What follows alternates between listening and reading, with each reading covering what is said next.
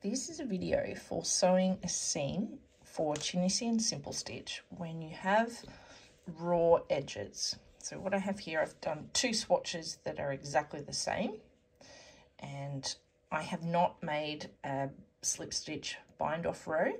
At the end of the last row here, I've simply pulled the yarn through and given it a cut. Now on this side, I have kept a longer thread, and I'm going to use that to sew the seam. So there's no need to attach a new piece of yarn using this method. Less ends to weave in and so on, which I think you would know by now I always love doing. So this is a seaming method from the Japanese book, The Basic of Tunisian Crochet for Beginners. If you've never heard of that book, I do recommend that you look it up. Sometimes it's hard to get, but it's where all of these seaming methods that I use have come from. So in this method, we're sewing this to this, so it's both the raw edges. So I've turned one piece upside down, so I have my foundation row up here and my foundation row down there. Okay, so you can see that the ending edge is on opposite ends. Okay, so we don't need to do anything to start off with on this side. So we already have the piece of yarn that's hanging out through here. Okay, but on this side, we need to start by picking up the edge stitch, which is a bit tricky to see at the moment because it's slanting down, okay? And we're simply going to put our hook through the front vertical bar of the edge stitch, okay? Sorry, not a hook, a needle, front vertical bar. And you can work quite loosely. Okay, so that's the first little step. The next step we're going to do is we're going to put our needle through the first edge stitch of the bottom piece, and then we're going to put it through the first vertical bar of the next loop, but we're going to do it backwards. So we're not going to go from right to left, we're going to go from left to right, which is essentially putting a bit of a twist in it. Okay, I'm going to work very loosely here. Okay, the next step that we're going to do is back. Here's our first vertical bar. We're going to pick up the same loop on that vertical bar. So we've already got a stitch through that. We're going to pick it up again, and then the needle through the next vertical bar.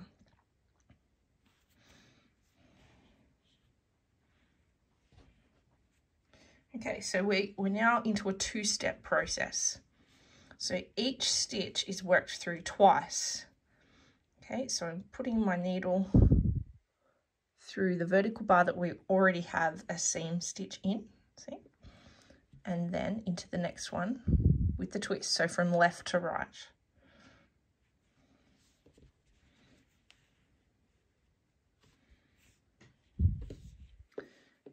Then back up here. So I've already picked up this loop, and now I need to pick it up again.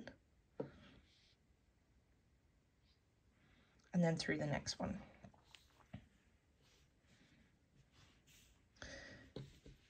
And then back down here, through that loop, which has already got a stitch through it, to the next one along. Okay, so I'll work a little bit faster and I'll show you how it will look at the end. I've only got 12 stitches all the way along here.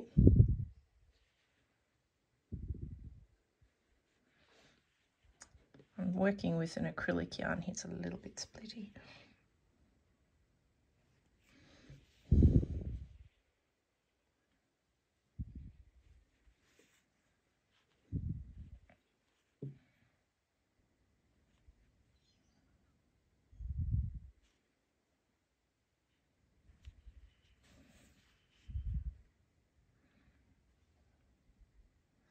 This is an excellent seaming method. It's one of my favorites.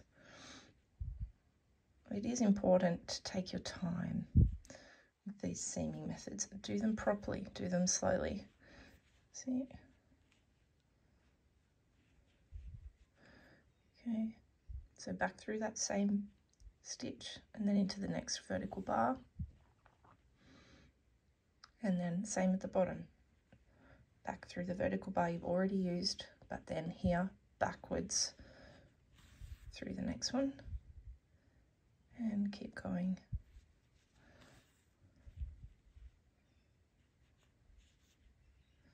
You might think I'm going to run out of yarn here, but you'll see that I won't. I'm going to pull all of these in a minute, if I don't tangle myself up first.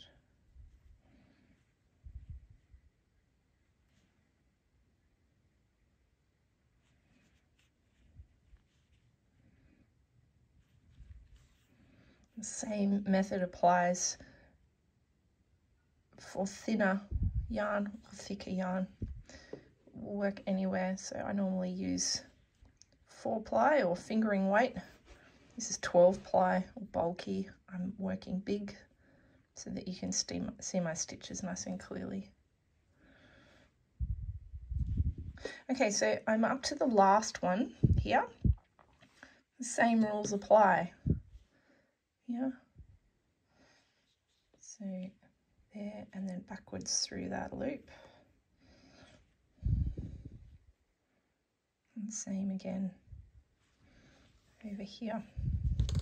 Okay, so that one I've just pulled up there, that is the ending piece of yarn from this square, okay? Now there is my seam. See, it's very loose. I wouldn't recommend doing it loosely along a really long seam and then pulling. Just do it in sections, so no more than about 10 or 12 stitches at a time, and then give it a gentle tug. So I'm going to gently start pulling this in. I can feel it getting tighter under my fingers. So as you can see, you wouldn't want to do hundreds of these and then pull them in. It can be a bit tricky. This is about as tight as you would want to go here. So I'm still pulling.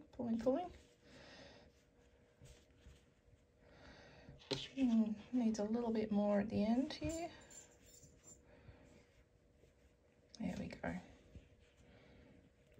And then just even them out. And there's your seam. Almost invisible, isn't it? So you can see the back. Well, I can feel it more than see it. It's pulled the return pass stitches on the two pieces quite close together, so it forms a little bit of a ridge.